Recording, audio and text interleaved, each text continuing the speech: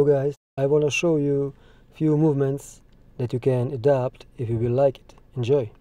As you can see, at this specific situation, the opponent came to you and trying to punch you from your side. What can you do? You have to drop down immediately all your body and strike him with your elbow to his solar plexus and grab his front knee above and below, and by scissors movement of your palm and forearm you're taking the opponent down, taking aside his leg and kicking him to the back of his head to neutralize him. After you did this, you have to look around if you have to deal with additional opponents and immediately leave the area. Thank you guys. We'll see you.